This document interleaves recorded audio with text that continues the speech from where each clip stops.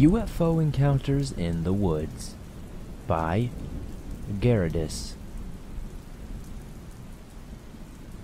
It is rather funny that I just found out about your show, considering I'm a real-life swamp dweller myself.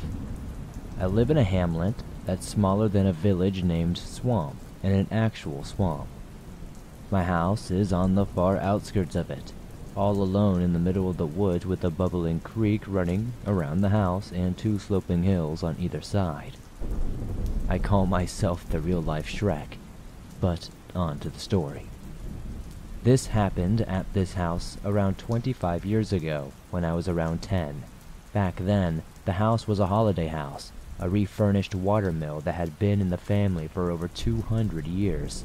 The time the story takes place, or at least the first part of it anyway, was summertime. And during that childhood time off, it was, of course, summer break. Even the parents took vacation days so we could all enjoy our time together. And it wasn't just us, but also a friend of mine at the time, and his mother was also there. We played, ran in the woods and the swamp together, explored, and so on. But the event in the story happened on the third day. It was right after lunchtime, or so I was surprised, when all of the adults started displaying extreme lethargy, and even I, rather sleepy and tired for some reason out of nowhere, which was never the case, said that we should all take an afternoon nap, and everybody else agreed. It was strange, since we all talked about how busy we wanted to stay that day, when I noticed that a friend of mine, who will stay unnamed, didn't look sleepy or lethargic at all. So I wanted to see what was going on with them. I honestly felt bad about leaving him awake alone, but my head hit the pillow pretty hard and I was about to fall asleep. But that's when I noticed something and I forced myself to stand up again and go down the stairs towards the exit. When I went to the outside, it seemed like it was too bright even for the middle of the day. I stepped on the veranda and saw my friend walking toward me annoyedly. I didn't know what was happening or why he looked annoyed, but something told me to look up. There was some voices in my head, so I did. I saw straight up high in the sky, too high it was beyond the clouds. Around these clouds was a cigar-shaped thing.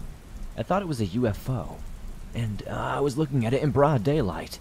I thought it could be a plane for just a moment, but it had no wings and was hovering completely still.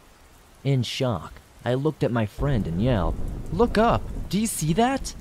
He looked up, but his expression remained the same, and as we both looked, the craft started moving forward, slowly, at this, speeding up, faster and faster, until it zipped away so quickly I couldn't believe it, like one of those science fiction movies. I swiftly ran into the house and tried to wake up my mom and tell her what we saw, but, well, no one would believe two kids that they just saw a UFO, especially if one of them wasn't even trying to sound convincing. And that was it for a very, very long time. I tried explaining the story off as some weird hallucination, but after some time I gave up. Many years later, I stopped being with that friend and meeting with them, and I had a strange revelation.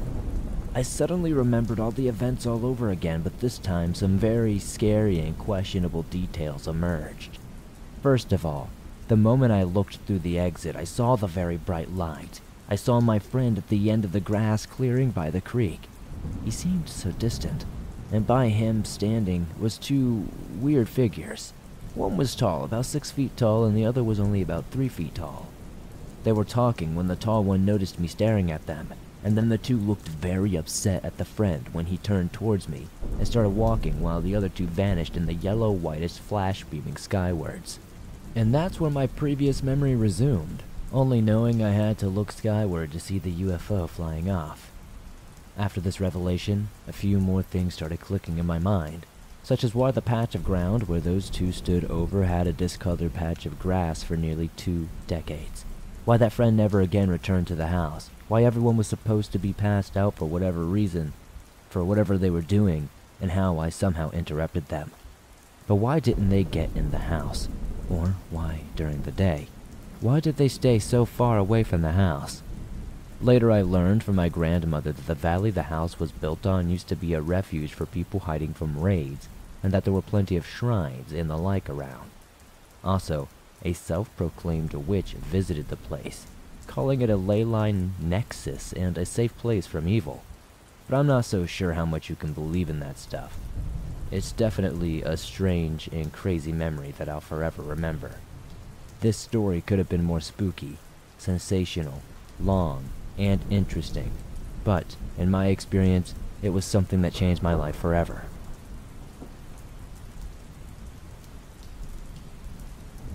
Small Town Murder by OK Category. In May 2022, I worked at a gas station and truck stop in a small town outside of Houston in Dallas. For most of my time working there, I was a night shift employee from 3 to 11 p.m. To make this short, let me add a little background on the business and some minor details about the town I was in. The town is rather small and rural. The closest shopping center is quite a few hours away, and one of the only grocery stores in town is Dollar General. The store I worked at was right next to an interstate that went throughout Texas, so we got a lot of customers, especially on weekends. We typically saw a lot of truckers, churchgoers, and people traveling with their Little League teams. Now that the basics are covered, I can tell you about the events that took place that May. On May 12th, around 1:50 p.m., I got ready for work. It was a typical day, thus far until I got an emergency alert stating, "Escaped armed convict male." This was strange, considering the nearest prison to me was an all-female prison and was more than 45 minutes away. Despite the alert, everyone was still required to attend their shift. 3 o'clock rolls around and we're all standing around the break room waiting to clock in. I remember everyone being super on edge, people whispering about the Amber Alert, trying to get more details about what was happening. Nonetheless, we got to work. Typically, we get 2 breaks that were about 15 minutes each, equating to 30 minutes in total. This was awful, but we made do. This isn't really important, but it does add context. We were not allowed to go outside for our breaks due to the alert and for our safety. The night shift crew was hands down the best group of people to work with, but on the first night of the unpleasant week, it was not the A-team. Once we clocked in, it was like there was a floodgate that opened for all the police and TDCJ, Texas Department of Criminal Justice officers, to come in. We had hundreds and hundreds of people coming in for some barbecue sandwiches and simple pizzas.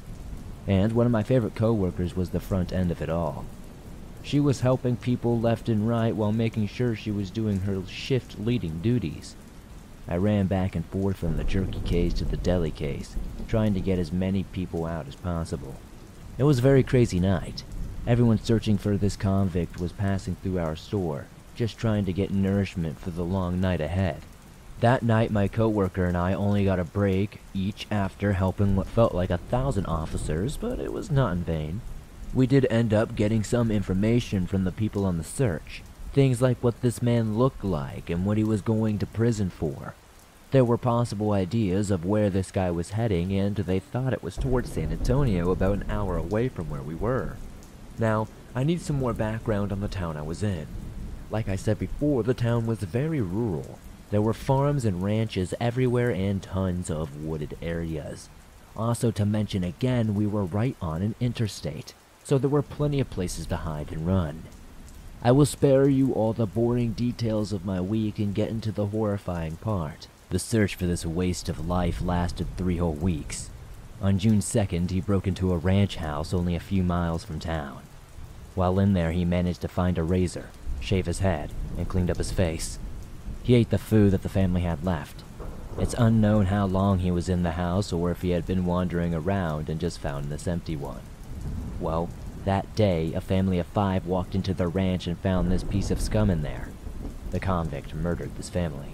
A grandfather and his 4 grandsons were brutally murdered.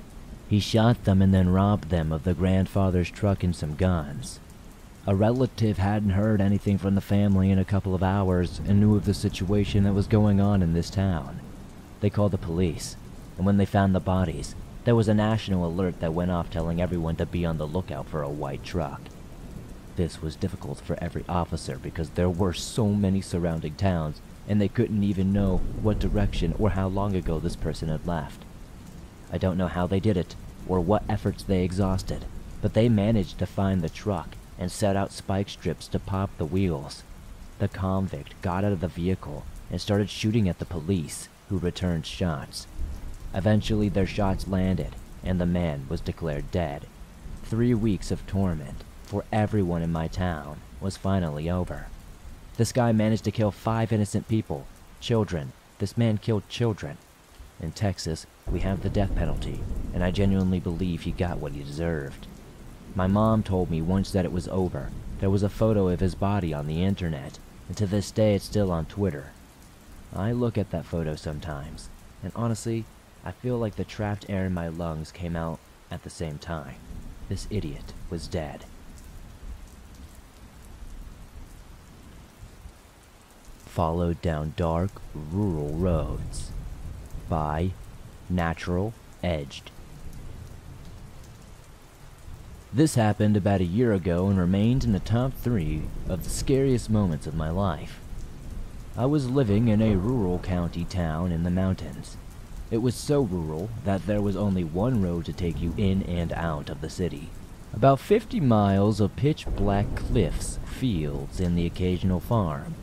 At the beginning of this road, when you first leave the big city, a vast gas station is always packed. This will be important. My mom and I had seen the midnight showing of some movie, and were heading home. We often stopped at the gas station to get a drink and fill up on gas for the long ride home. As we were leaving, I vaguely noticed a dingy green Jeep pull out behind us, but I put this out of my mind. People came and went from businesses all the time. The Jeep drove behind us for about 5-10 minutes, keeping a reasonable distance. Again, it's really not that weird, but suddenly the car comes flying past us and down the way. My mom, who is driving, just scoffs and rolls her eyes. We were driving a comfortable 50 miles per hour, but those who knew the roads well would often go over 100, even at night, and zoom past anyone going slower. Our annoyance at the unsafe driving quickly turns into anxiety. The Jeep is pulled over on the side of the road with its hazards on. The back half of this car is partially in the road, and there's some sort of man's arm sticking out the driver's side window, gesturing for us to pull over. My mom doesn't slow down and just goes around him. We are both on edge, but it only intensifies as he flies past us again, pulls over and gestures for us to pull over. He does this once more before things get genuinely terrifying. After we pass him the 3rd time, he tailgates us at least 60 miles per hour. He's so close that his headlights aren't even visible in the rearview mirror, only the vague shape of his silhouette behind the windshield. He blares on his horn every few seconds, sticking his arm out the window to wave at us. This carries on for a half an hour. My mom is starting to hyperventilate, constantly increasing in speed as she tries to escape. I'm sobbing and clutching a pocket knife to make myself feel somewhat better, more than anything. And even though I'm not proud of it, I'm screaming at her, "Don't you dare pull over!" If you've ever seen the movie Rest Stop, that was all that was going through my mind. I could only picture us getting murdered or worse on the side of a dark, lonely road in the middle of nowhere. There's no service until you hit town, and that we couldn't call police or anyone for quite some time. But just as I'm about to throw up from the nerves, the man slams on his brakes, turns around, and returns the way he came. We went the rest of the way home in silence. My mom and I talked about it for quite a long time the next day, and we figured he had seen us, 2 lone women, driving down a dark road and thought we would be easy pickings, and he would have been right. Some people I've told this story to suggest that we dropped cash or a receipt at the gas station and they were just trying to be a good Samaritan and return it to us. But let's be real, I highly doubt that. Nobody's trying to chase us down at 1 a.m. on a dark country road. Nobody who does that has good intentions. Nobody's going that hard to give you a receipt or some sort of cash you dropped. Here's the weird thing. A few weeks later, the same Jeep did the same thing to a group of men carpooling to work at 7 a.m. If he's going to do these strange activity with 4 men during the daybreak, it makes me wonder what his intentions are.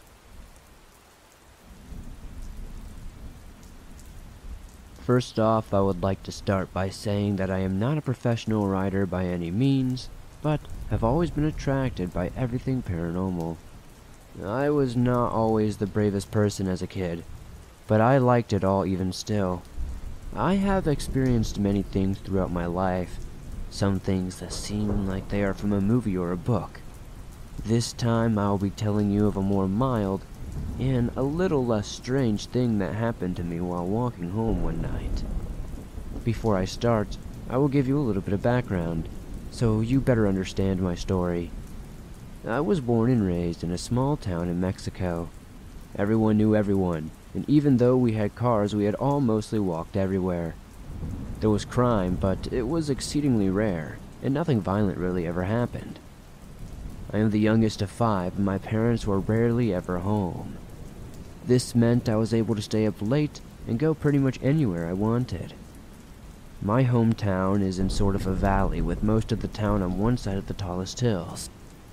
My house was on a block right on the foothills of the steepest hill of my street, directly perpendicular to the 2 main streets leading up to it. One of these streets was essentially a main road. It was used to go up to a hill which was used for religious traditions. Anyway, this main road was mostly populated by family, with my grandmother on my mom's side of the family living near the middle of the hill. Her house itself was small, but the plot was big and had my aunt's houses scattered around it. This was still quite a long walk from my street, probably 5 minutes of walking. My family was a very typical Mexican family, and would gather at her house pretty much every single night. On one night, I ended up staying way past my usual time with a few cousins. By the time I started heading home, it was well past midnight. There were street lights, but they were very spaced out along the street, which was blocked off by a bunch of trees, making my area very dark. It was creepy, especially for a kid, but the moon was out and it helped ease my nerves just a bit. I began walking downhill toward my house. The entire time, I just kept feeling weird, like I was being followed. I did not necessarily feel like I was in danger, I guess, but I felt very uneasy. The entire walk, my heart felt like it was going to jump into my throat. I kept walking down the street, having to look back and around every so often. Eventually, I reached the corner, turned toward my house, and now I was on my street. There has been a house that has been abandoned for an exceptionally long time. It has always given me the creeps, and it was the 3rd house from the corner. I was just about to walk by it. Every time I walked by, I would always walk on the opposite side of the street, which did not even have a sidewalk. I would have walked through that same path that night, but this time it was blocked off by these huge piles of sand and dirt, probably some kind of construction work nearby. That, combined with a huge delivery truck parked on the curb belonging to my neighbors, forced me to walk in the middle of the street. As I approached the house, I had to mentally prepare and give myself the courage to walk in front of it. My heart began racing. I was always scared of the house, but for some reason, that night just seemed so much worse somehow. I forced myself to keep walking, and as I did, I heard someone call me from the direction of the house. I froze, my heart in my mouth, and turned to look, but I did not see anyone or anything. I felt a huge wave of relief wash over me. I began breathing again, and I had been apparently holding my breath. I was about to start walking again when I heard the voice again this time. I turned to look at a boy. He looked to be about my age at the time, maybe a little bit younger. It struck me as odd more than anything to see a kid my age standing right next to me. I did not even think twice about the fact that I could see him perfectly even though he was standing in the dark. No lights coming from an abandoned house, and even a tree blocking the moon and streetlight. He kept standing there unmoving for a few more moments, not saying a word, just kind of staring at me. The whole time I was trying to process what was going on. He spoke again, asking me to go with him, saying we would play together. I kept trying to speak, but could not seem to form words. It felt like hours went by. The whole time I was frozen in place, just staring at this kid, my racing mind, and now I realized he seemed to be glowing. I began to tremble the entire time.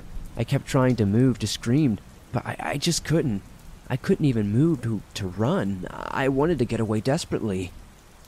That kid stood there staring back at me, not moving, not blinking.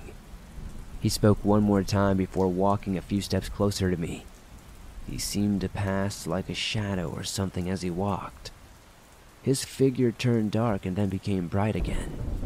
As this happened, he called my name, my full name, and then I realized he looked like me somehow. This shook to my core. I jerked back at the sight of this. It was me, but the eyes were all wrong. They looked like they were full of hatred. I regained control of myself. I screamed no at whatever this thing was and ran faster than I ever have before in my entire life. I still have no idea what that thing was.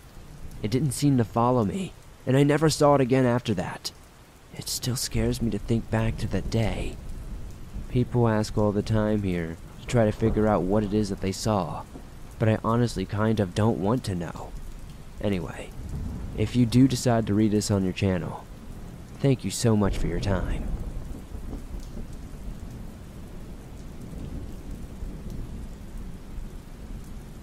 So I live in a small town inland of the coast of New South Wales. I say in a town, but the house is situated a few kilometers out of the town. It is the kind of area you can see your neighbors in the distance, but you would really have to be screaming bloody murder for anyone to really hear you. A few more kilometers up the road, and it turns to the solid bush and national park. It is an old dirt road with trees on either side. Quiet, apart from a few dirt bike riders who go there mostly on weekends, and the occasional lost car, full-wheel drive, or person collecting wood. So for me, it was the perfect place to walk my dogs. On the day in question, I was out with my two dogs, a Great Dane and a Husky, and my mom's dog, a Scotty Terrier.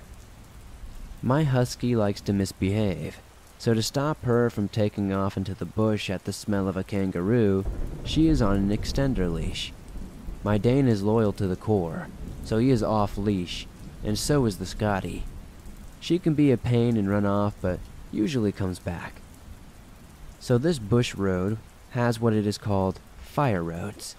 I believe they were put there as an escape route, just in case if people get stuck in bushfires, but I'm not entirely sure.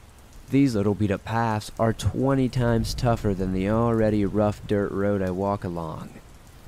I was heading back towards home at this stage when suddenly all the dogs freeze up. For a moment, I thought it must have been a kangaroo or a wallaby, and instinctively grabbed my Husky's leash tighter. She always pulled my arm off when she saw or smelt a kangaroo, but they all stood frozen. I could see the fur on my Dane's back standing on end as they stared ahead towards the fire trail that branched off. For a moment, I thought it must have been a person and they were on edge because they had not expected to see someone. But as I took the time to look at what the three of them were staring at, I finally saw it.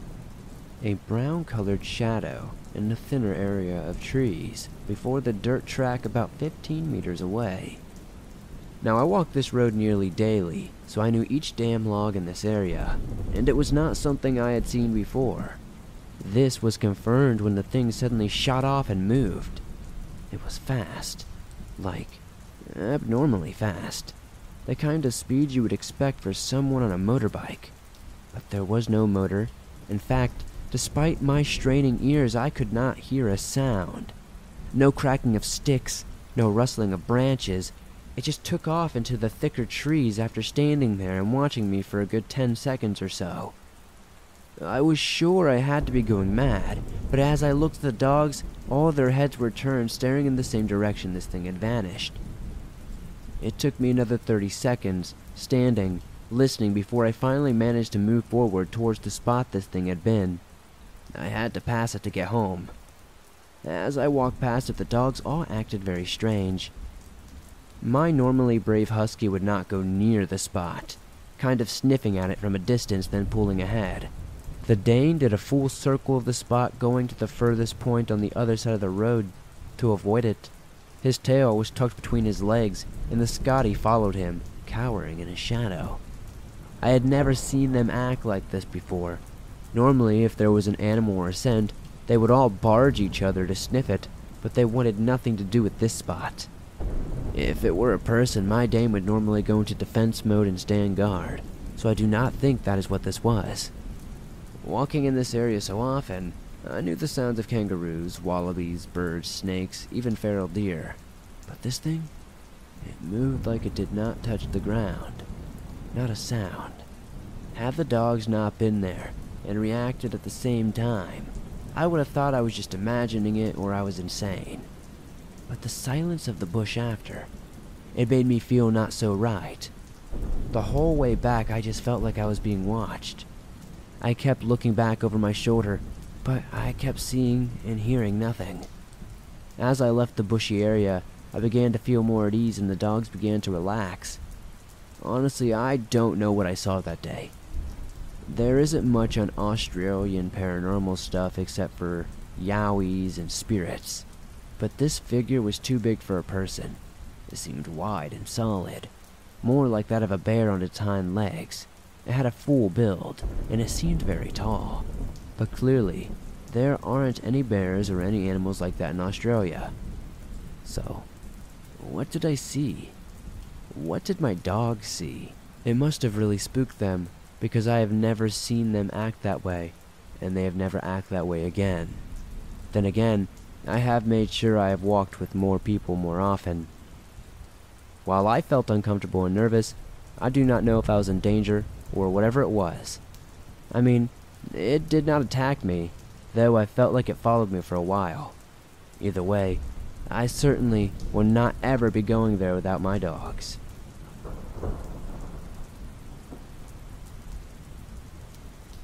About 3 years ago, I lived in a small Indiana town.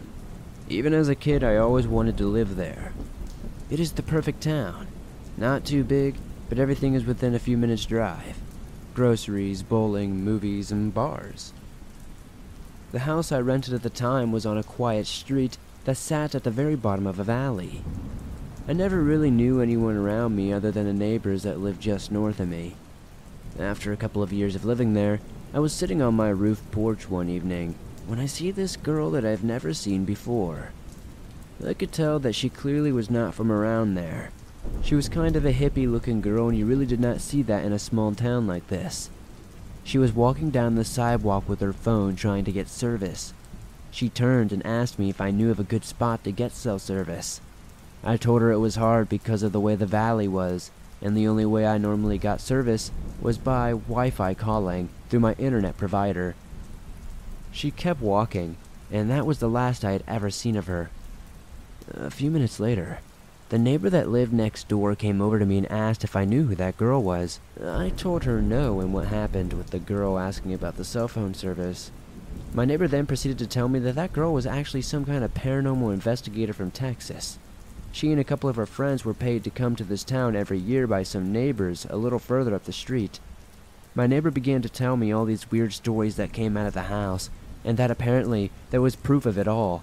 Doors opening and closing on their own, digital clocks changing from numbers to words, and even some recordings of people talking to spirits or ghosts apparently. Of course, I took this all with a grain of salt. I am always down for a good ghost story, but I'll be honest, I've never really fully believed in them. As far as I knew, the investigators stayed for a few days before they took off back to Texas. I never heard of them finding or discovering anything really. A couple of weeks went by and I forgot all about this. I was working the night shift at the time at a state prison not far from Indianapolis. I would come home every day at about 7 a.m., take a shower, and go right to bed. Suddenly, I started having very vivid dreams, paranormal types of dreams. Usually something was chasing me or attacking me, but I could never quite see them. I would eventually scare myself awake, sit up in bed until I calmed down for a little bit, and then I would go back to sleep until it was time to get back up and ready for work. This happened for a few weeks and I did not think anything of it other than just having some nightmares. Then the sleep paralysis started. I always had my phone sitting up and away, that I could just roll over and be able to see the time on the always-on display.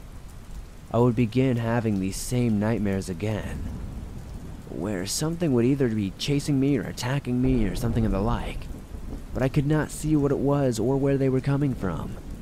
Then I would try to wake up, and I would open my eyes just enough, and I was able to look at my phone, but other than that, I was unable to move.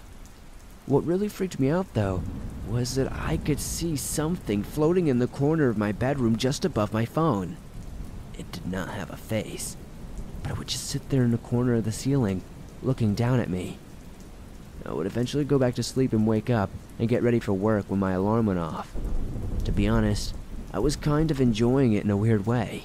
I always described it to people as going through a haunted house. I am scared to death while it is happening, but after I wake up, I just kind of laugh it off and thought, man, that was wild. This was happening on an almost daily basis. Every day would be the same thing around the same time, anywhere between 10 a.m. and 10:30 a.m. In 2018, I started a new job at a university and moved closer to my job. I got a new 2-bedroom apartment, and I've lived there ever since. I have never had these dreams or sleep paralysis since. Could any of that been related to the neighbors that lived up the street from me?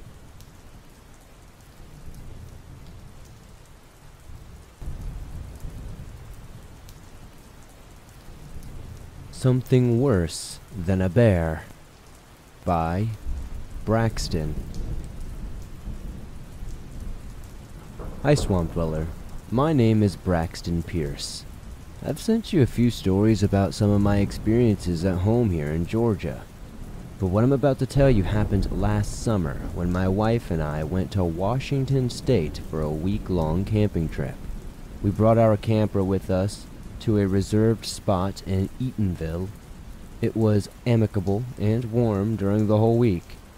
Anyway, the first 2 nights were great as we cooked up some chicken and beans on our grill and roasted some marshmallows to make some s'mores for a little nighttime snack. The 3rd night is when we had this crazy experience. A loud sound had woken me up a little after midnight, and then it woke my wife as our kids and babies soon were sound asleep.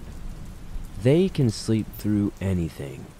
Whatever we heard wasn't that far from our campsite, as it could have easily been about 10 to 15 yards away. It let out this strange whooping sound, and we could smell it. It smelled like hot garbage and roadkill combined. It was unbearable. Do you know how most campers have those dim yellow lights on outside? Well, we could see the lights from the inside window, and the smell got worse as this thing walked right in front of the yellow light of our camper. Now, my first thought was a bear, but bears don't typically stand on 2 feet for no good reason. All the food we ate we made sure to cover up and had all the leftovers because there were grizzly bears around. We even cleaned the grill so they won't smell the food from it.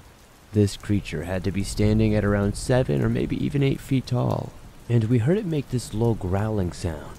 Now, I've been around quite a few bears in my life, and I've never heard them make a noise like this. So at this point, we're about 100% certain this was no bear. My wife and I were frozen solid, and I could see tears running down her cheeks. I whispered as silently as I could, "Shh, try to be quiet." Out of nowhere, this thing suddenly makes a loud whooping sound again. This time it does it in groups of 2, and it sounds much louder because it's right in front of the RV. Our camper even shook a little bit as it was walking around us. It had eventually left about 30 or so minutes later, and we could eventually go to sleep. The next day we woke up at about 7 a.m. We stepped out of the camper and saw other people outside gathered around, looking at these absolutely massive footprints that the creature left behind in front of us. I asked them, "Excuse me, we heard this thing last night. Did you guys hear it?" Most everybody said they did. "Look what it did right in front of your guys' camper." I looked at the set of footprints in total shock while everybody else was getting pictures of it. Everybody packed up and went home, even us. We even got our money back for the spot. I decided to inform the BFRO team to investigate the prints, and they got negative results, saying there weren't any known prints of the local wildlife, so it was likely 100% a Bigfoot. We personally decided to never go back there again, but the BFRO teams have been doing more investigations in that area, so hopefully we'll get more good hard evidence of these things. Thanks for sharing my story.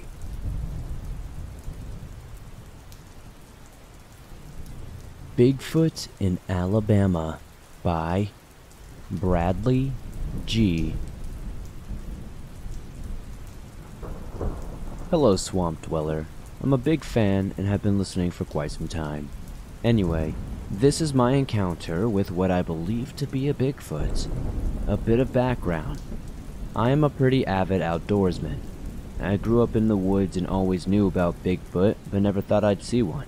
So to set the scene, it was 2016, maybe 2017, around New Year's time. Also, my birthday, and my family decided to take my best friend Lorenzo and myself to Alabama. I live in Texas, to visit some distant relatives for my birthday. We hung out with the family for a while and eventually gave up, and went to hang out in the woods like we always did. Anyway, Lorenzo, my cousin Tyler, and I explored the woods. While doing so, we came across an old abandoned mobile home. So we looked around and entered. Breaking typical teen stuff, we finished exploring the house and walked into the master bedroom, where we found a massive nest made from pine branches. We were in the mobile home for about 25 or 30 minutes when suddenly we heard this ungodly roar come from right outside. Then, the home started to rock back and forth violently, to the point it felt like it was going to tip over with us in it. So we crawled out of a hole in the ceiling and started running. As we returned to the house, I turned my head, and I swear, on everything I know that's true, I think I saw a Bigfoot. As I looked at this massive creature, it locked its eyes with me and it started chasing us back to the house. We even cut through 3 yards between my cousin's house and the woods, and it stopped at the edge of the woods and watched us walk into the house. I wish I could say that was the end, but unfortunately, it's not. In the middle of the night, I awoke to my cousin and Lorenzo telling me to shh, it's right outside the window. So I go to peek through the blinds, and when I part them there, I was staring face to face with this thing, and it looked angry to say the least. So we grabbed the guns and went outside where we saw it, and there was nothing. So I take out an alternative cigarette and stare into the woods. We go to the abandoned mobile home about halfway in there, and I feel the hairs on the back of my neck stand up. I slowly turned around, and there it is, only a couple of feet away. This thing again looks absolutely angry. So, being a bit inebriated now after my alternative cigarette, I do the only thing that I can assume to do. I run. I book it all the way back to the house with my friends as we're hooting and hollering the whole time, absolutely scared out of our mind. And yes, we're loaded to the teeth with guns, but running was honestly probably the best option. Eventually, once we all made it to the house and calmed down and got our wits about ourselves, we decided that we would never talk about this again. We don't want to sound crazy. We don't want people to think that we're some crazy yahoos out there. But I know what I saw, and I know what we experienced.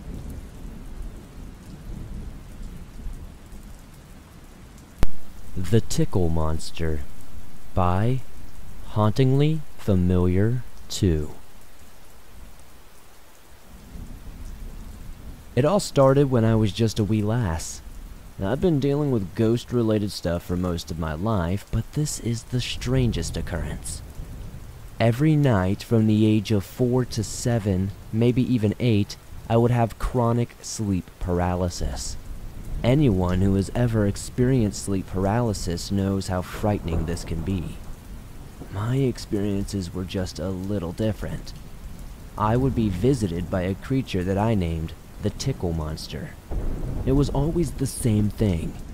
The first thing that would happen would be a sign popping up where the bed meets the wall.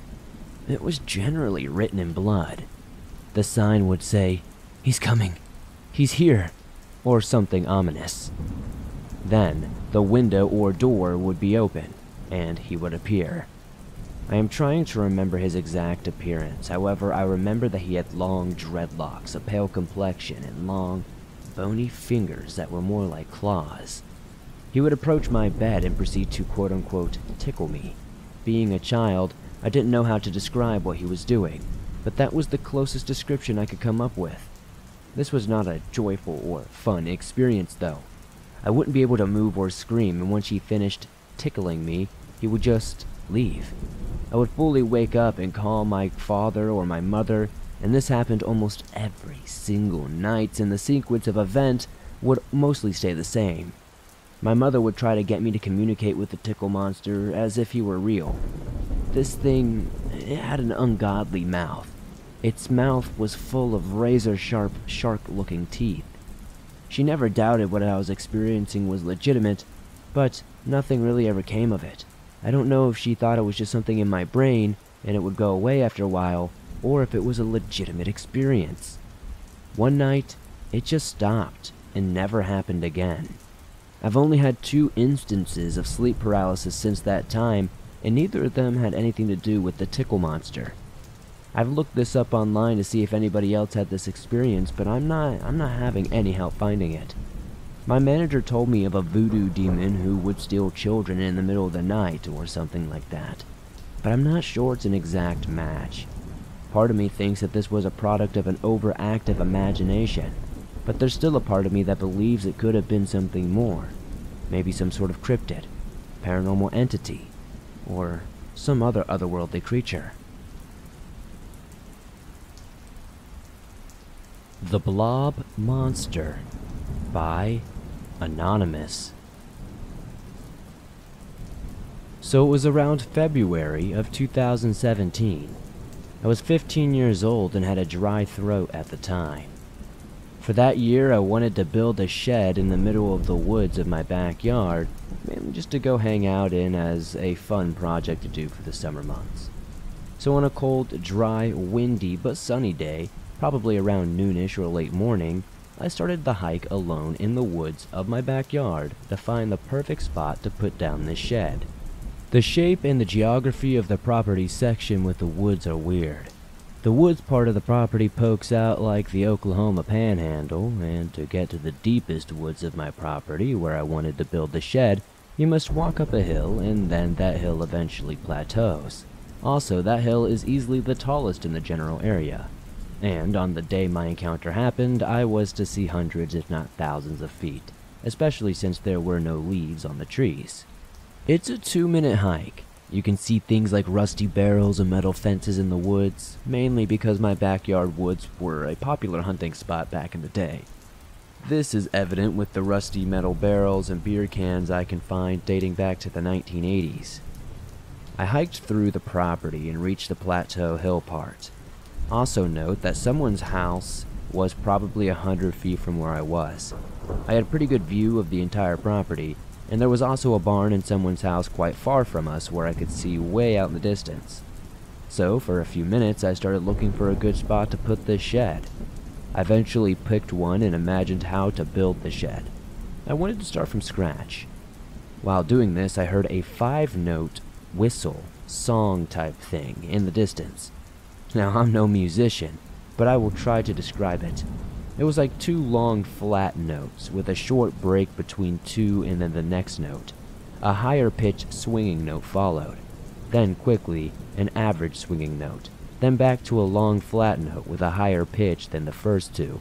And whoever was whistling kept repeating it and had lungs of steel. Now, I honestly looked around for quite a few minutes to see if I could find whoever was whistling. It sounded like it was coming from deeper into the woods, way downhill. But I didn't see anyone. I also checked the house and the barn to see if I could see anyone, and sure enough, there was not a living, breathing soul. I also thought that I didn't hear the rustling of leaves either. The whole woods were covered in them, and the rustling of leaves was loud and could easily give away your location. But there wasn't any rustling. I immediately ignored it, as probably one of my neighbors or something. Also, please note that the whistling was not an animal, but a human. It had to be. Birds have chirp-like whistles, but this was a lot more breathy like a human. So I returned to my spot, content that it was a person probably just walking through the woods. That was the most logical conclusion. But the whistling kept getting closer and louder, still playing the same 5 notes. And still, I could not see a single person, heard no rustling of leaves or anything like that. I was very stubborn that it wasn't something paranormal and had to be a human, even though whatever was whistling was coming towards me and I still had no clue who or what was whistling. The whistling was going on for over a couple of minutes now, and eventually it sounded so close to me that it felt like somebody was literally on top of me. It sounded like the whistling was also coming from all directions at this point. So now I started to get a little bit spooked. I concluded that whatever this whistling was coming from had to be a threat. So I started returning to my house. It was only like a 2 or 3 minute hike. It's not like I was terribly far out like I said.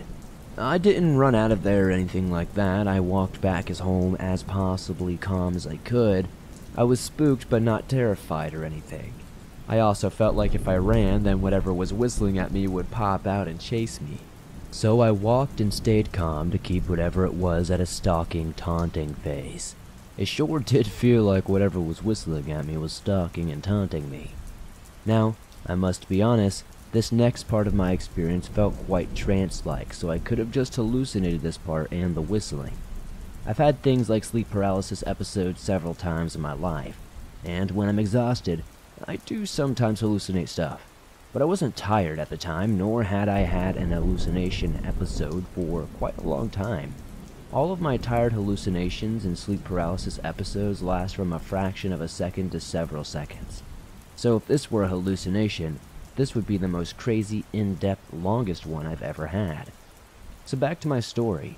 I'm about a minute away from making it to my house's backyard, still hearing the whistling. I decided to look up, and there it was. Something that was all gray, blurry, with no facial features. A humanoid-looking thing. It was flying above me counterclockwise. It could have been about 5 to 6 feet in height, with a wingspan around the same. The thing had the silhouette of a person, with a head, 2 arms, torso, and legs. It looks like a T with a circle on top, acting like its head. It was almost like a blob. It almost had like no body definition. I trusted my gut, and instead of running, I kept walking, despite the threats. It kept me as safe for this long, I thought I'd keep doing it. Then finally, I took one step onto the grass in my backyard and suddenly everything weird stopped. There was no more whistling. The flying thing was gone, and that feeling of foreboding and being in a trance absolutely dissipated. I remembered smelling roses, though, like it was peaceful. After that experience, I wanted to build something other than a shed in the woods. For years, even a little bit to this day, I hate being near that backyard alone. I took a long time to discuss this story because I honestly just ruled it as some sort of paranormal ghost encounter. The gray thing was possibly an angel or something like that. But after I looked on this thing called Cryptid Wiki and heard about the Kinderhook blob monster, there were kind of similarities to what I had experienced, and I did notice that there were other things called blob sightings. First, I don't live crazy far from Kinderhook. I could easily take a drive over there in like 30 minutes. 2, I saw a blob-like creature that sounds exactly like that monster. So I'm not saying that's what it was, but I have a good idea that I met the blob monster.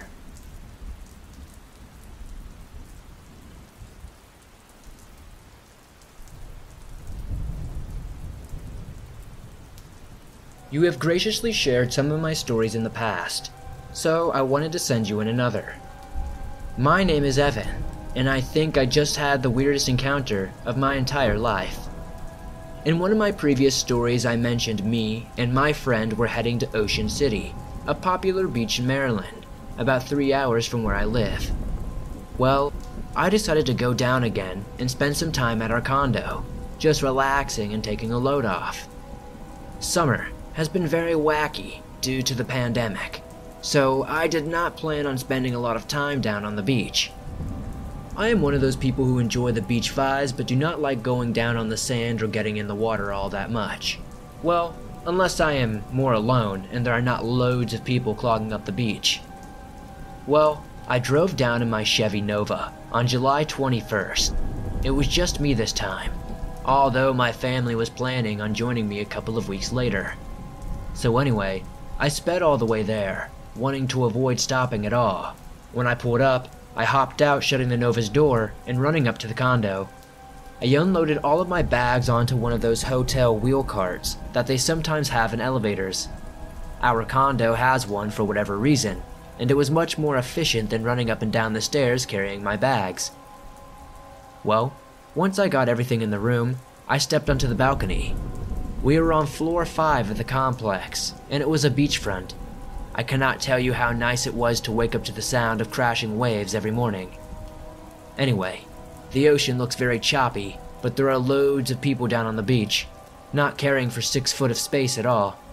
Well, that was not going to be me, I thought, as I headed back inside. It began to rain at around 2 p.m., and the beach was basically clear. I jumped on this opportunity and ran down, and surf fished for about an hour and a half, rain pouring down on me the entire time. I caught nothing, but when I fish, I feel alive. It is one of those things like bow hunting for me that just sends me to my happy place.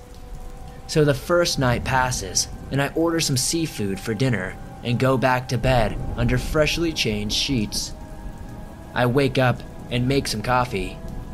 I had brought down my Nintendo Switch, but I felt like I was being called to get off my butt and do something outdoors. That feeling won over, and I decided what better way to spend a nice day at the beach than to go to Assateague Island. For those who don't know, Ocean City is basically a massive sandbar, and several islands and small specks of land are surrounding it. One such place is Assateague.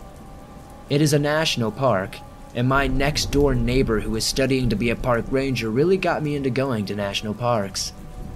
The great thing about Assateague is that it's basically multiple environments in one. Let me briefly explain. The island has protected marshland as well as beaches. It is also a swampland and is rather big with forested sections. Basically, one massive natural playground for those who like being in the great outdoors. There are also horses that have been there for generations living on the island wild. They have a dune trail for off-road vehicles like Jeeps and certain type of pickup trucks. But since my Nova is from 1970, and sand basically equals rust on a classic car like that, it was a no-go. But I drove down and parked in one of the visitor lots. I hopped out and decided which way to go. I first hit the swamp trails and the mosquitoes destroyed me. Cursing at my stupid choice not to bring bug spray, I finished that trail. I then took the marsh path and waded in the beautiful marsh waters, seeing crabs and small fish dart by my legs. No, I know nothing scary has happened yet, and I'm sorry about that. But it will soon, I promise. Anyway, I find a good stretch of beach to lay out on. I did manage to remember to bring a towel, and so I laid out on the sand and closed my eyes. My bag and my Nova's keys were next to me, but I was not worried about this thievery. 1, the park was basically empty. At least my part was anyway. And 2, I'm 6'2", and I let my hair grow out to my shoulders. I look like a madman when I'm not properly groomed. But I would never hurt a fly. Anyway, I lost track of time. I probably got to the beach and laid down around 12. Well, my stupid self wakes up and it's already getting dark. I cursed my stupidity as I began to sit up. I screamed. I was sunburned so badly. I had put on sunblock, but I guess it had worn off. My body felt like it was flaming, and tears welled up in my eyes. I have had some horrendous injuries in my time, but sunburns are bad. If you have not ever had a bad one, imagine your skin bubbling and peeling away before your eyes as you are as red as a dang tomato. Now, here is where the scary stuff begins. As I'm trying to figure out how to hobble back to my car, I hear a loud splash. Normally, I would not think much of anything about it. There are some exceptionally large fish and even sharks off the coast of Ocean City and Assateague. I even once caught a 9-foot sand tiger shark near Assateague 2 years prior, but that is beside the point. I realized that this splashing was maybe 7 feet out. That was very odd. The chances of a big fish being that close to shore and making that much noise were slim, to say the least.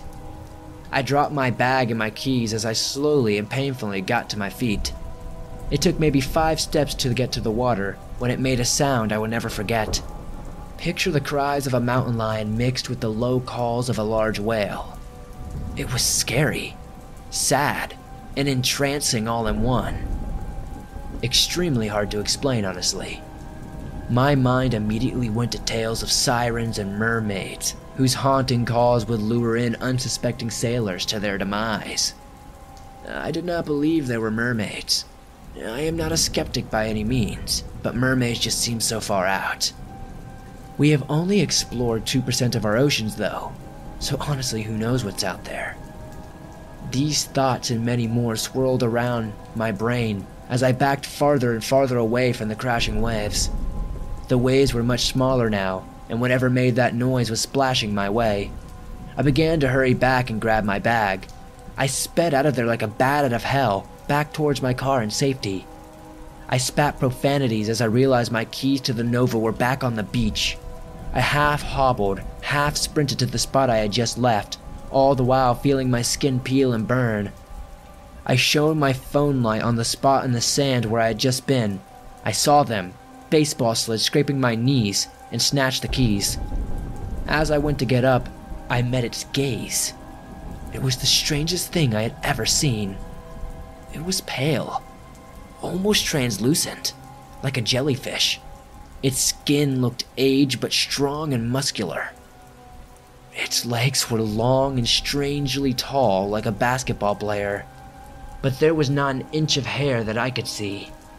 The hands looked amphibious, and it had what almost resembled a tail. Its face was the real horror though. It looked like a clean mannequin face that you would see clothing being hung on in a department store. Except for a nose and a tiny slit which I assumed was its mouth. It was featureless. My heart was in my throat as I felt sweat pouring down my face. I, for whatever reason, smiled at it like a fool, maybe thinking this thing had some sort of emotions. It then smiled back, although it was all wrong. The tiny slit of a mouth began to expand, the face ripping and tearing apart to form an abnormally large grin. Blood trickled down this thing's face as it smiled back at me, with razor-sharp teeth glinting in my phone's flashlight. It is something that will haunt me to my dying day. I ran, screaming like a little girl. I was surprised no park ranger had heard my scream. As I ran back to my car yelling, I heard it scream back, almost mocking me in a way. I got into my car and sped out of there. When I got to the condo, I ran upstairs as fast as I could. I locked the door behind me and began breathing erratically. When I composed myself, I sat down on the couch and basically passed out. The next day I went to the local clinic and got my burns checked out. They gave me a prescription lotion to help with the burns and I went home immediately.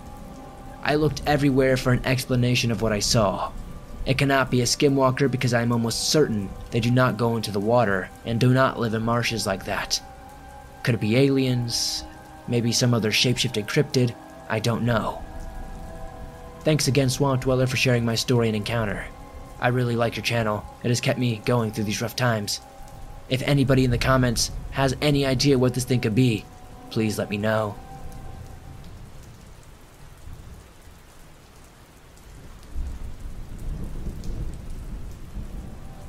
I have always kept an open mind about the creatures that can roam our world. Partly because I'm inquisitive by nature, and partly because of my mother.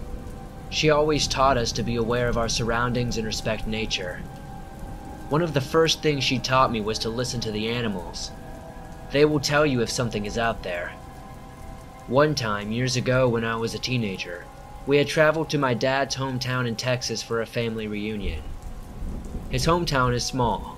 You can walk through the central part of the town in less than an hour, and everyone else lived in homes further out usually. They usually had about an acre or more of land around their homes, which was very nice and private.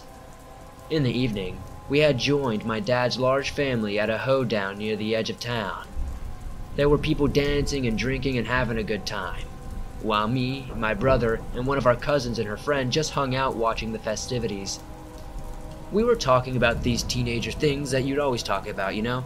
Just who we liked or disliked at school, etc., you know? We looked out towards the edge of the party, where a fence bordered the location. We were at this separated area, where it separated the yard from the scrubland on the edge of town. We could not see far out since night had fallen, and the lights on the poles of the fence only illuminated the fence and the brush around it. As I looked out, I noticed something. An object that was half hidden by a small tree, but odd in that it was not swaying in the breeze like the rest of the foliage. I pointed it out to my brother and cousin, who spotted it as well. As we observed it, a few things became clear. It was a creature, about 5 feet tall if I had to guess. It was a tawny brown color, like a coyote. One of us asked if what it was a coyote, but we could definitely tell it wasn't. It was just too big. We cautiously, or foolishly, made our way closer to the fence till we were only 20 yards away from it. This thing was a further 10 yards from the fence on its side, just far enough to be out of the range of the light. We stopped in our tracks as we could see enough to make out that this creature wasn't something we'd ever seen in our lives. It was a creature, covered in fur, hunched over on long legs, with human-like arms. Long, gnarled hands ending in sharp claws. Its head was half hidden by the tree, but we could see a canine-like head, with a long snout and pointed ears, just like a coyote. It was staring at us, and we were staring at it. We quickly ran back to the party, realizing that we were closer to this thing than we were to our own families. If this dog man, a term we didn't know at the time, was as fast as the werewolves we had seen in movies, the fence would have been no obstacle for this thing to get us if it felt so inclined. We were all shocked into silence. Once we were back at the hoedown, we just sat there and looked at each other. Did we just see that? Do creatures like that really exist? We were simply stunned at this encounter. We didn't even know who would believe us, so we just said nothing. The next day, my family was heading back to Oklahoma. My brother and I were secretly relieved considering what we had seen. But my cousin and her friend lived in Texas, in my dad's hometown, which was part of that thing's territory. I hope she never had to see it again. I quickly moved on from that night, but that encounter has always been in the back of my mind. As time went on, and I learned about creatures that people have seen in the woods, I heard at least a name put to what we had seen, and I hoped I'd never see anything like that again. But as they say, careful what you wish for. In 2019, I was out on my boss's farm for a 3-day work excursion in the summer. His farm is about an hour away from Oklahoma City, and 80 acres of land that's mostly woods and pretty isolated. His nearest neighbor is probably over a mile away. I have been to his farm many times over the years and was very familiar with the woods around his place. There was a trail that led into the woods from the compound, and I'd walk it every morning with his dog when I came to work there. I never walked to this trail alone, and never unarmed. Not because I was worried about Dogman or Bigfoot, but because wild boar was known to live in the area, and they were the ones I was worried about. In all the years I had been up here, I had never heard about Bigfoot or Dogman being seen in the area, but plenty of boar. On this particular day, I set out towards the trail in the late afternoon, his dog Buddy right at my side. The trail was not exactly well traveled, and it was more grass than dirt. Halfway down the trail, where it was more open ground, I could already see a few deer tracks, some raccoons, even an armadillo scrape in the ground. As I was counting the different tracks, Buddy wandered off the trail into the trees to sniff at something that caught his attention or find a place to pee.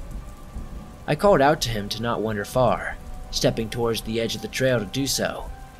As I did, I looked down and saw something that made my heart stop. Right at the edge of the trail, right where the bare earth gave way to grass, was a large canine-like footprint, bigger than any footprint Buddy could ever hope to make. As he was a 75-pound German Shepherd, and I have a 150-pound Great Dane at home, and even his paws aren't this big. I put my size 10 boot next to it, and the track was over half the size of my boot. It was decently fresh, no more than 24 hours old if I had to take an educated guess. I looked back from where the track led, but could not find any more tracks of this thing.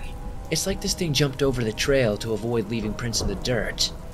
Something jumped 15 feet across the trail to avoid leaving any trace of itself. I quickly looked around and strained my ears, but I could still hear the birds singing, insects chirping, and even Buddy was calm and relaxed. I called Buddy back to my side and set off down the trail to get back towards the barn. I did not want to stay any longer in case whatever made those footprints was still in the area. Further along the trail, it became more surrounded by trees and leaves covered the trail. It's only because I had walked this trail so many times that I knew how not to get lost. But as I navigated the trail, I noticed a large branch that was right on the edge of it. Branches were nothing new on the trail, of course, and with the ice storm that had occurred over the winter, many trees had lost a lot of branches. This one itself was 12 feet long and the size of my forearm at its thinnest, and larger than my thigh at its thickest. But what made me notice this one was that it had been turned over. I could tell by the imprint in the leaves and dirt. While hogs could and would turn logs over for food, hogs did not do this. There were no hog tracks or scrapes around it, and I was mentally traced back to the trail behind me where I had seen that footprint. I realized that this branch was right in the line with the footprint. And when I noticed that, everything had fallen silent. No birds, no bugs. I looked for Buddy, but he was no longer at my side.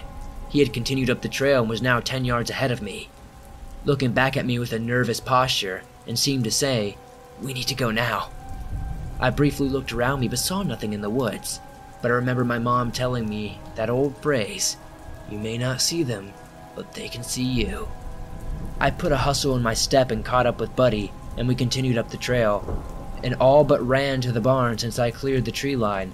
I couldn't help but think in the back of my mind once I was back inside, they're here. They're here in Oklahoma. It's foolish to assume that they just wouldn't be here, you know? For some reason I thought they may just stay in Texas because of the range or whatever. Despite me only actually seeing one in Texas and only a track of one here.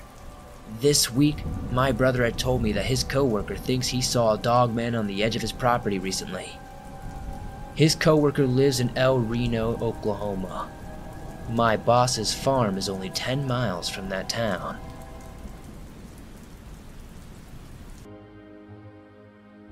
St. Augustine is Haunted by Chance W. Around 2.5 years ago, my wife and I met at church, culminating in our marriage on September 23rd, 2023.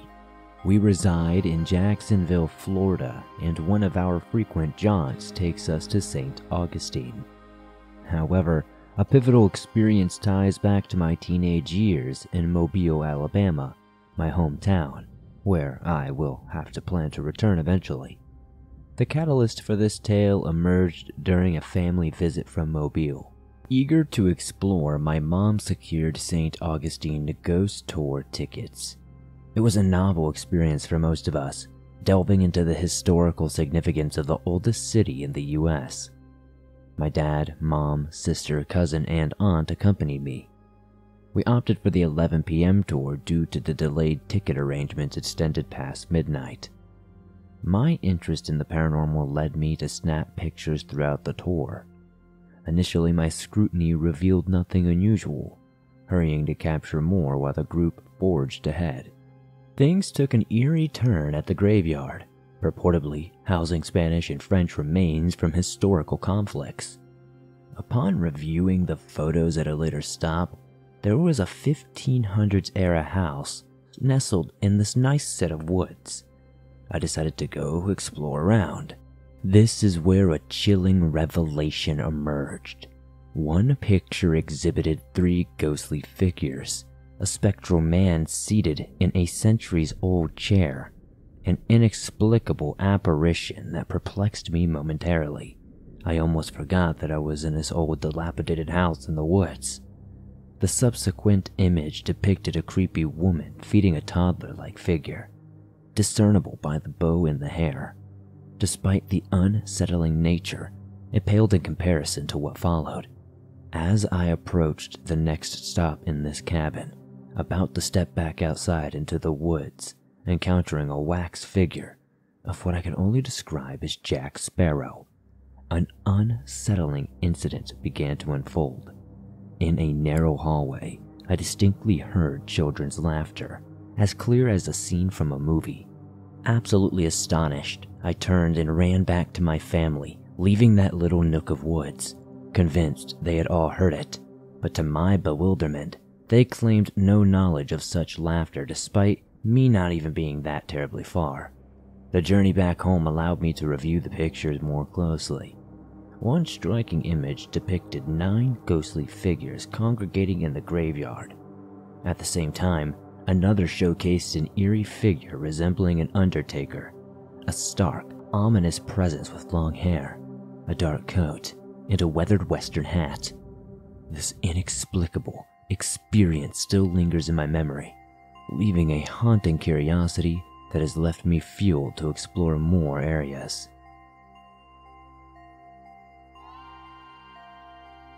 The Forest Edge by Kawa. Stories echo through the generations in the remote corners of northern Canada, where the vast wilderness meets the border with the United States. Tales of skinwalkers, ghostly apparitions, and cryptids linger in the air, passed down from elders to the curious youth. I've had my share of inexplicable encounters with the supernatural, which have left an indelible mark on my understanding of the world. Yet, one night in particular, a chilling evening in October of 2010, stands out among the rest. Our small Canadian community is shrouded and surrounded by woods, threaded by narrow trails navigatable only by ATVs or the adventurous souls on foot. It was a place where the veil between the seen and unseen felt thinner than anywhere else. And it was on the night that my friends, Oaks and Day, and I decided to tread the road notorious for its dark history. Snaking through the wilderness for 3 eerie miles, the road lacked the comfort of a single street lamp. Legends swirled around it, whisperings of hitchhiking ghosts, the haunting hoof lady, and the elusive Sasquatch. As darkness cloaked the landscape and the clock struck 8 p.m., we impulsively decided to traverse this haunting stretch of land. Our supplies were minimal. A solitary flashlight, coats to ward off the chilling air, and our own company, I guess. Oaks and Day were fervent in their anticipation, recounting tales of spectral encounters from their family lore. But for me, a sense of dread loomed over this escapade. Stories of disappearances and inexplicable phenomena had instilled a deep-seated fear of the unknown. As we approached the forest edge, the road lay ahead, faintly illuminated by passing vehicles. The sight provided a sliver of reassurance amidst the encroaching darkness. Day held the flashlight, its beam withheld for reasons unknown, while my friend's boisterous chatter sought to mask the unsettling silence. Minutes dragged like hours, each step amplifying the quiet unease that had settled within me. And about halfway along the road stood an abandoned farmstead, a decrepit relic of the past.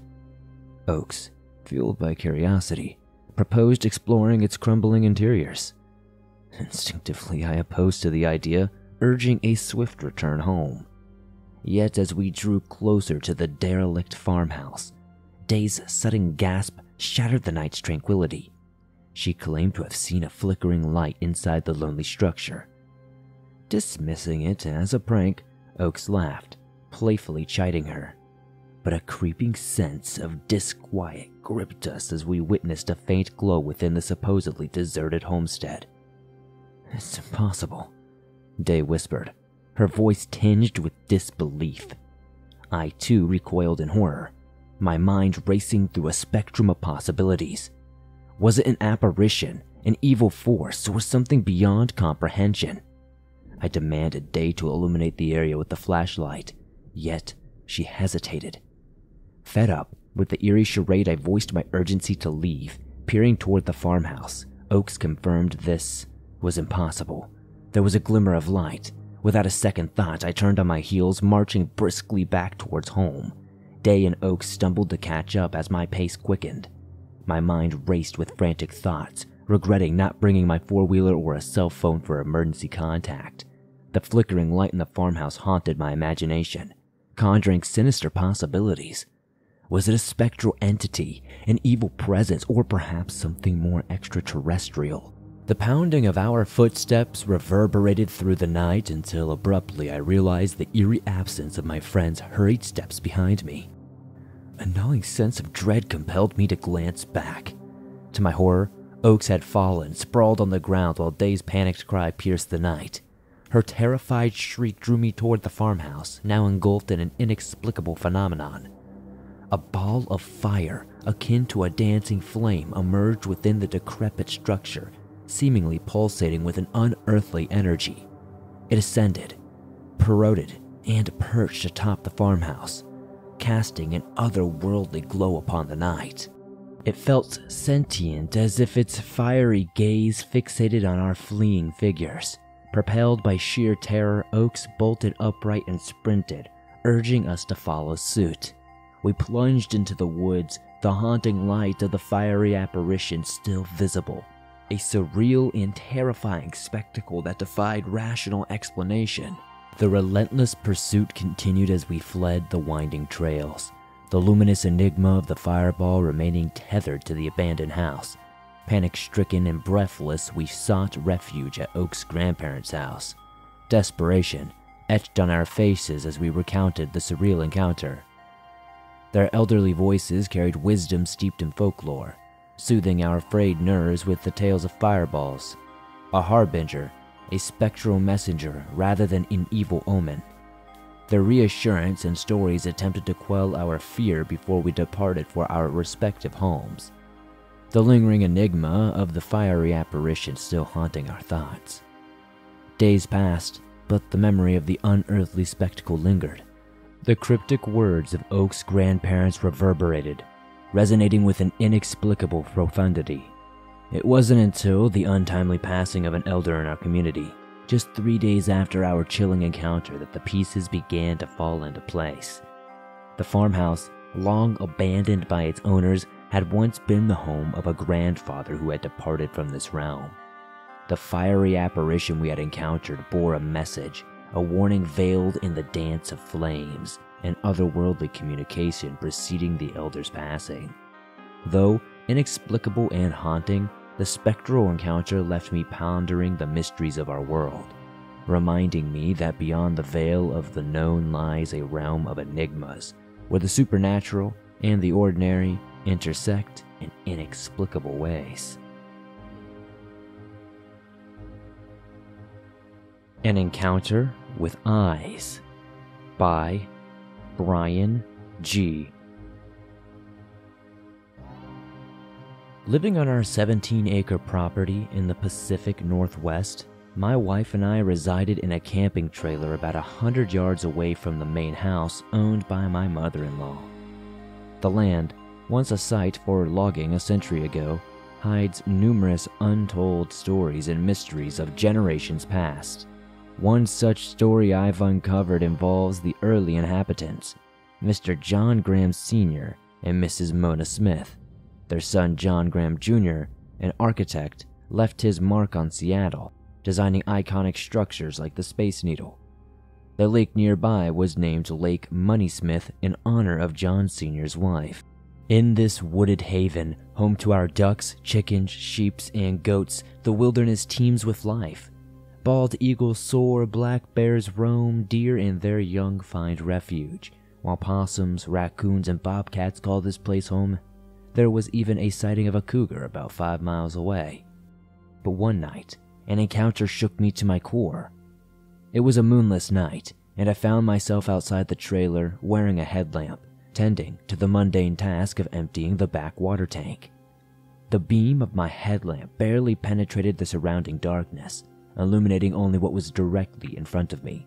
Standing there, waiting for the tank to empty, I saw 2 reflective orbs staring back at me from the impenetrable void of the woods. On this land, I've encountered and startled bears, been surprised by them, named the deer, been dive-bombed by bats, and even sprinted after a bobcat eyeing our ducks. But these eyes, they were different. Tall enough to be a bear, yet not spaced apart like a deer's.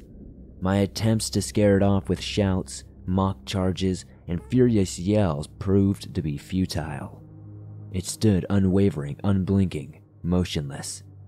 The unnerving silence hung heavy as those eyes pierced through the darkness, fixated on me.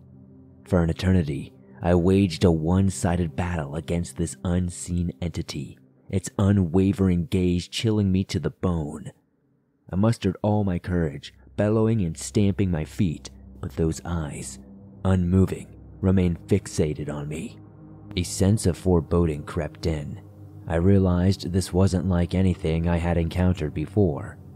The eyes, glowing and intense, never wavered. They were there, stubborn and unyielding, until suddenly they turned away.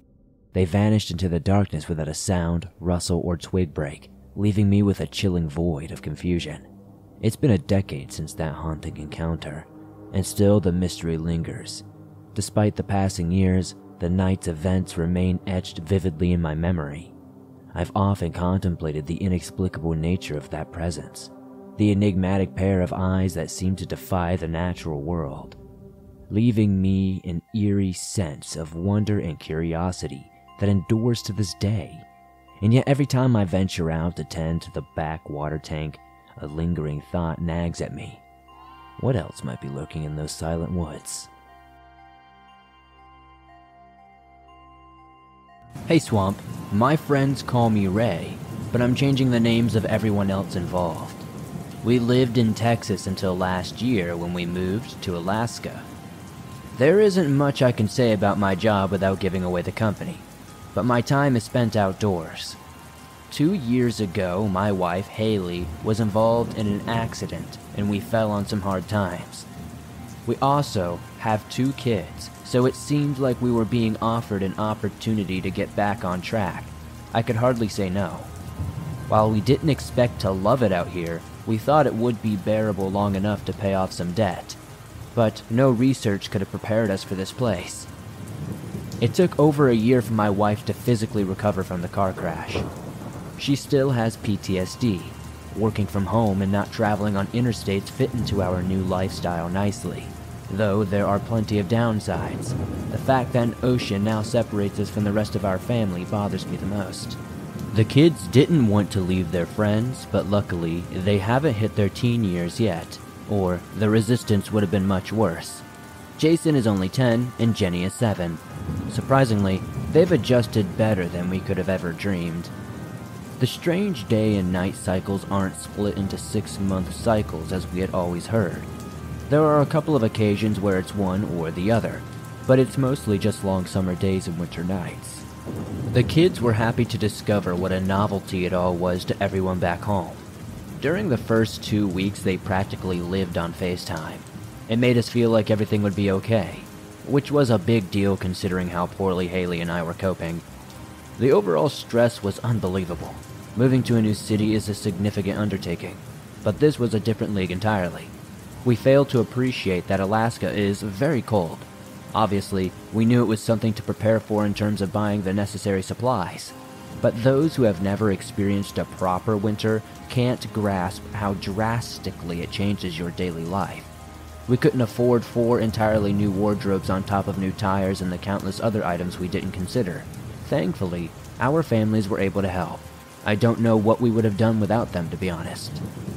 Our house is far more excellent than we had in Texas, which was another plus for the kids, if not slightly ironic. Usually it's more expensive to live in the city than in the country, but that's not true here. Thanks to my company, we got a great deal on our house, but everything else is nearly double the price. We came very close to selling our cars, rather than have to pay for them to be brought over, but thank goodness we didn't. Had we understood my drastically higher salary was to cover basic living expenses, I'm not sure we would have moved. And our only neighbor, Odette, lives across the road. She and her husband bought their home over 40 years ago, but sadly he passed away last spring. She doesn't get out often, but she's very kind. The day we moved in, she came over with a delicious casserole. There's nothing like a free meal after a long, hard day. Especially that day involved your first glimpse at the grocery store's outrageous pricing. Odette accepted our invitation to stay for dinner. She may be in her late 60s, but she can keep up with the best of us. She has 1,000 stories. The kids would have listened all night if we let them. Once they were finally in bed, the rest of us had our coffee in the den. That's when Odette's stories started to get a little weird. The light-hearted tone in her voice suddenly turned very grave, and her gaze dropped to the floor. When you bought this house, did Alan tell you about any of the local legends we have around here? Her words ran together as she blurted them out. Nope, none that I can remember. I was confident because there had been almost no contact with the actual owner. I looked to Haley for confirmation, and she was also shaking her head. The drastic change in our neighbor's demeanor made us feel like she was about to deliver some terrible news. Like something along the lines of the previous owner slaughtered his whole family, or was some sort of serial killer, or something like that. Something dangerous. I had a feeling. She sipped her coffee and took a deep breath before continuing. Did you know Alaska has its very own Bermuda Triangle? We had certainly not heard about this, but she told us all about it. Something like 5 out of every 1,000 people go missing around here, and most happen in the area we are in. I was surprised, but not necessarily frightened. Many states are uninhabited. It wasn't a stretch to assume people might go out, lose their way, and succumb to the wildlife, or the elements. It was like Odette could hear the thought forming. That's when she explained the Kustaka legends. Kustaka are ottermen. I remember hearing a few Bigfoot stories in the past, but nothing we dreamed that could be real. Even as we listened to her describe the 8-foot-tall shape-shifting creature, I couldn't create a severe mental image of a giant, man-like otter walking around on 2 legs, at least not maliciously. Our neighbor described how they would sometimes take the appearance of a loved one to lure their victims into the woods. There's no shortage of people willing to give first-hand accounts of their own experiences, though witness testimony doesn't mean much to me personally. It seemed like the Kustaka were Alaska's version of cow tipping. Just because something is impossible doesn't stop everyone and their brother from saying it happened. Even though these creatures usually lure victims to their doom, Odette claimed they sometimes appear in human form to approach those who are lost or injured. They pretend to offer the victim aid, but they intend to lead them deeper into the forest, where they will turn the human into one of their own. I'm still unclear about what the process entails, but I didn't try to learn. Even now, it's difficult for me to wrap my head around this. When I asked Odette why she was telling us these things, she said it was because of her son Cam, who hired a Kentucky boy to work on his crew several years ago. They warned Kyle of the various dangers from day one, but he thought they were hazing the newbie. When his aggravation began affecting his job, performance, Odette invited the whole crew to a barbecue in hopes that the boy would take her words more seriously. Unfortunately, he chose not to attend. Then, at roughly 3 p.m. the following Tuesday, Kyle signaled a bathroom break to his supervisor and stepped away. He was never seen again. No one expected him to vanish in the middle of a shift, but concerns proliferated when 20 minutes passed without his return. Initially, they hoped he was only trying to scare them for revenge. Cam and 3 others searched for him while the rest continued working. Formal searches were conducted over the following weeks, but there was no trace. There's nothing Odette could have done, but she feels deep remorse for his loss. Our hearts ached for the poor woman. Haley and I found ourselves believing in the Kustaka to ease her mind, but we began discussing it after she left.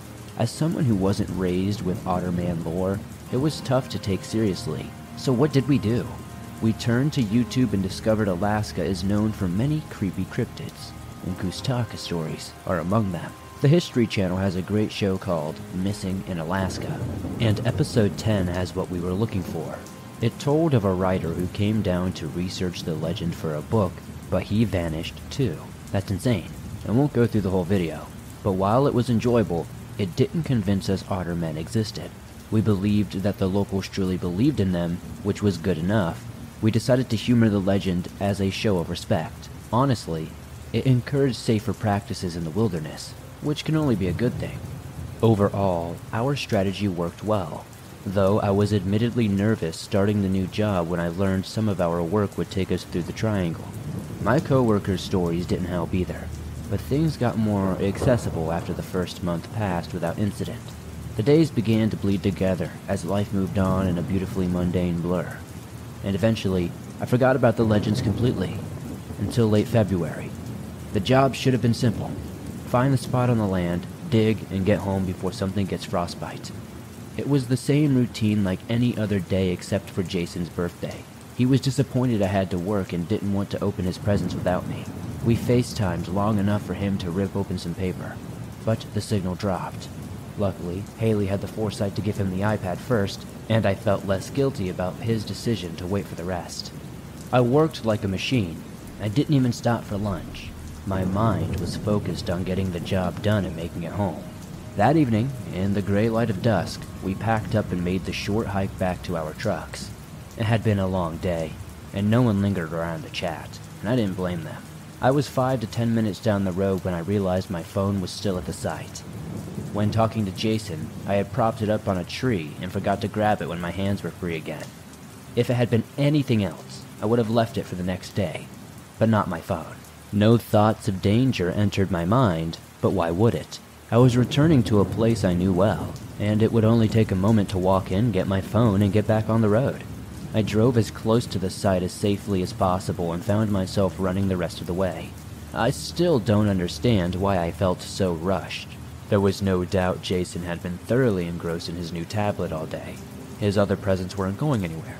Yet I was running through the wilderness like a fool. It was almost completely dark when I reached for my phone. I hadn't thought to grab a light, so I'm not sure what I would have done if it had gotten dark first.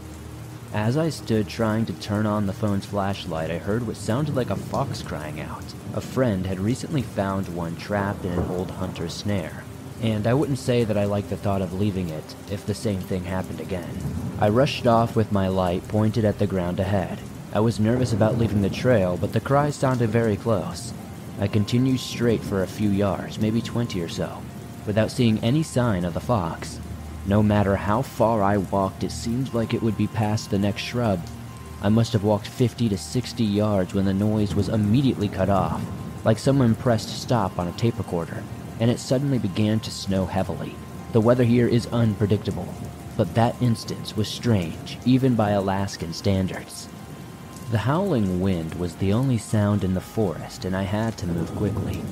It doesn't take long for flurries to become full-on snowstorms here, and I didn't want to think about what would happen. As the snowfall increased, I turned back the way I came and the light began reflecting into my eyes. The temperature dropped rapidly, and my truck was the only shelter for miles. I opened the phone's compass to ensure I maintained a straight line, but no matter which direction I pointed, it wouldn't spin.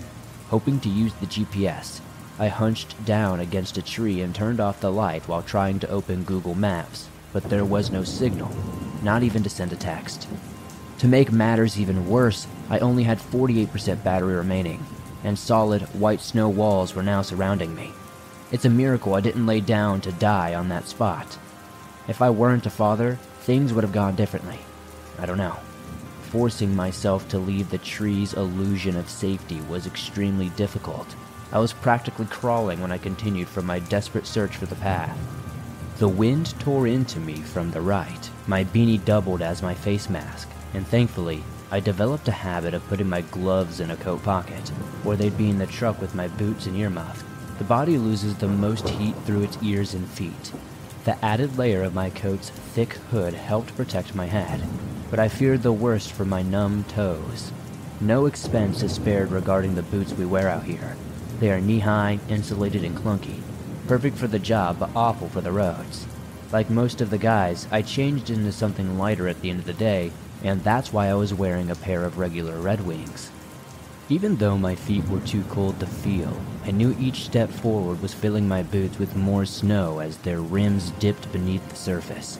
If nothing else, the sheer weight increase was enough to be sure. My mind was overrun with daydreams of life on disability after losing my feet. I would become an alcoholic, Haley would leave me, the kids would hate me, and I would move in with my parents. It was as clear as the air was white as I realized my hands were also going numb from clawing myself forward against the worst gusts of wind.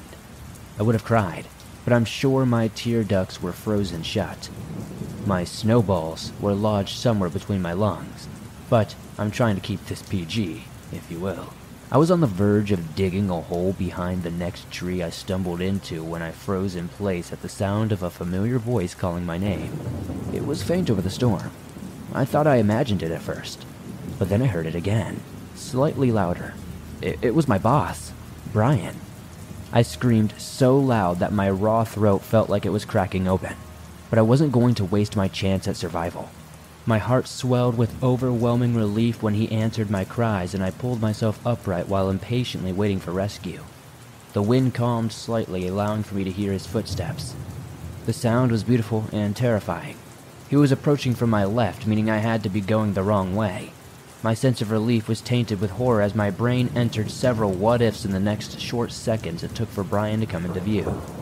A fierce gust of wind stopped him roughly 30 feet away, and he shouted, "Follow me," before turning to lead us back. The thought of reaching my truck, mostly the heater, pushed me away from the flood of worst-case scenarios. There would be plenty of nightmares and therapy bills for those later. Staying low, I hurried forward to close the gap between myself and Brian, but he was also picking up speed. That was fine with me. The faster we got out, the better, but I was so focused on trying to catch up that I failed to notice we still hadn't reached the path. Even worse, I was moving at a dangerous speed with only a dim light pointed ahead of my feet. Any misstep could have easily twisted or broken my ankle. Eventually, common sense took over. My mindless panic. "Brian, wait!" I shouted as loudly as my raw throat would allow, but he didn't seem to hear me. I tried again and again as we continued to speed through denser foliage. My feet were getting tangled in vines, thorny branches were tearing my coat, and I knew something was wrong. I should have known much sooner. Finally, I stopped dead in my tracks, turned around and resumed moving as fast as I dared, fully aware I would not survive a fall. My encounter with the figure I called Brian played through my mind in a split-screen fashion alongside Odette's warnings of Kushtaka, taking on the appearance of friends to lure victims more plunging into the forest. The only thing capable of pulling me from those thoughts was the horrifying sound of Brian's voice calling out, "What are you doing? That's the wrong way." I know it's always a mistake to look back, but that's precisely what I did. At first glance, I saw an enormous black shape dart past a tree and vanish from sight. My heart skipped at least 3 beats before I could force myself to move again. The shape I saw was a minimum of 8 feet high, and there was a dark undertone in the voice that yelled, "Come back. We're trying to help you." It sounded so close when it spoke that I stumbled and couldn't help casting a glance to my right. I didn't think it was possible to feel even more frightened than I was, but the image of a giant, hairy, disfigured face seared into my mind as I struggled to regain footing. It was poking its enormous head from behind a tree. I could still see it now, clear as day, burned into my mind, and there is little hope to ever forget that thing in the future. I'm not sure how long I ran, but it felt like an eternity. All I can say for sure is that I kept putting one foot in front of the other, and eventually I had several voices calling my name from multiple directions in the distance. To say I was skeptical would be a vast understatement, but I didn't know what to do. Every move felt fatal. What if they are all Kushtaka, or one of the several other cryptids I've heard about? What if they're real people, but I ran away? What if the first monster catches up while I'm standing here? Hoping it was a reasonable thing to assume monsters wouldn't have flashlights, I decided to shout a tentative cry for help and run towards the first light I saw. Unfortunately, that cry turned into the high-pitched squeal of a teenage girl when a branch snapped directly behind me. In complete darkness, I surged forward, unsure if the snag at the bottom of my coat was real or imagined, and a dozen shots rang out in reply. In seconds, spotlights were pointed in my direction and the sound of weapons being prepared to fire was sweet music to my ears. I screamed, "It's behind me!" several times before collapsing, but I didn't need to say more. Everyone understood my meaning perfectly. I was later told that Kustaka probably left when it heard all the other people. As I thought, Haley called Brian when I didn't come home, and he took care of the rest. They all raced back to search for me. Apparently there's no point in wasting time with police in those weather conditions, and I'm grateful they didn't. There's no doubt I was close to the end. After I collapsed, they zipped me into a sleeping bag Tommy had the foresight to bring from his truck and carried me out of there like in a body bag. I wasn't too far off in the direction I was traveling, but I wouldn't have found the trail. Even without the possible Kustaka encounter or psychotic break, whichever you believe, there's no doubt that I would have died out there if they hadn't found me. I had to spend a little time in the hospital because of the frostbite. It's a complicated healing process, but miraculously, I've gotten to keep all of my fingers and toes. I'm primarily okay now, but my sense of touch isn't quite what it used to be in the worst places. No circumstance will ever get me to step foot into the wilderness alone again. In our original budget, we planned to live here for 4 to 5 years, which increased with the unexpected living cost. I'm not so sure if I can last that long, though. Haley and I have decided to call our families tomorrow to discuss possible options. If we could find jobs beforehand and arrange a place to stay while we look for a new house, it may be possible to leave sooner. We don't plan to tell them about the triangle. They would be deeply concerned for our mental health. We're heartbroken, and I regularly work near dangerous wildlife. Those are facts. I'm sure there are more, but those are enough. I'm ashamed of how stupid it was to put myself in that situation, which must have been evident to the others. I can guarantee every person in our tiny town heard what happened that day, but no one has questioned me about it. I don't think I could say all of this if they did, not face to face, and I'm sure they know that too. But writing it out like this, I don't know. I do feel a little better. Well, that's all I have to say besides thanks for doing what you do. Even if you don't use this for your channel, I appreciate that you took the time to read it. If I weren't trying to move away from this frozen wasteland, I would be supporting you with more than likes and shares. Keep up the great work, and best wishes to you and your family, Swamp Dweller.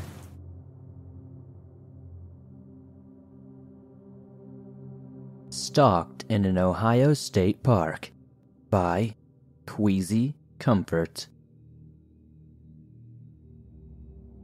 I work as a child care professional, and one of the kids recently got into hiking, so I took him to an excellent Salt Fork State Park trail that I like. We were all set to hike to Hosak's Cave after parking near the trailhead's beginning. The entire course is about a half-mile long, so I chose this trail for our daily hike. I also decided this trail because any time I had been on it before, it was hectic and full of people and a trendy spot which made me feel a bit more secure.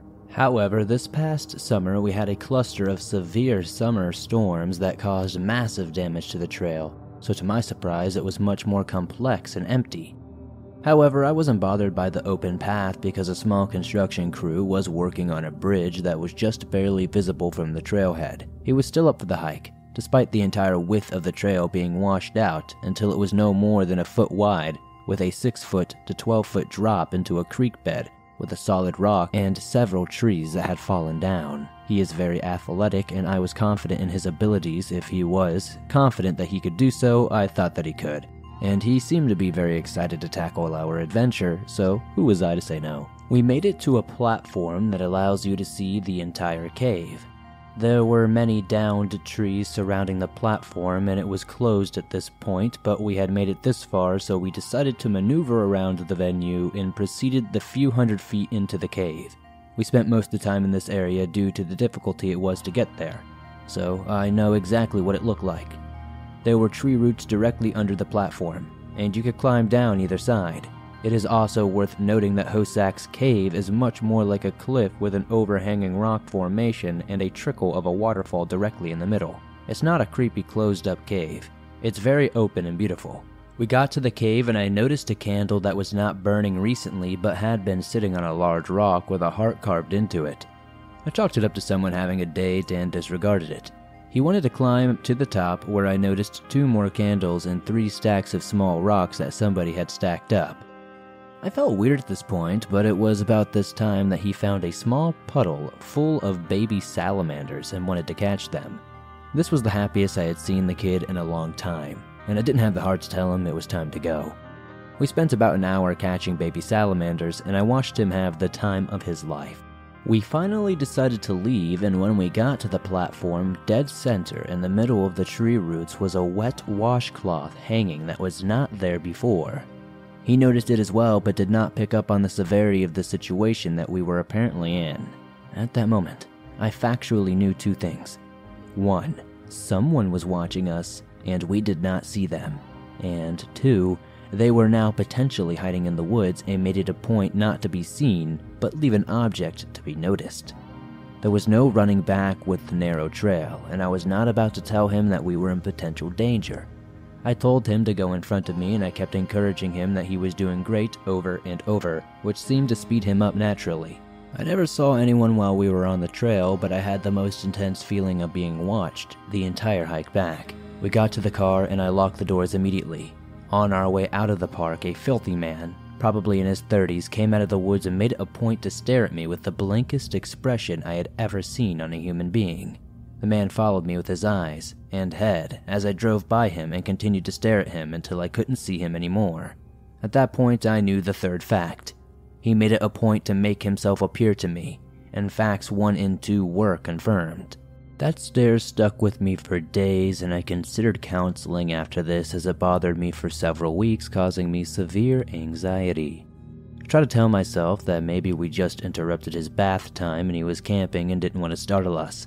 After all, the crazy-looking man had ample time to do anything he wanted while we were catching salamanders.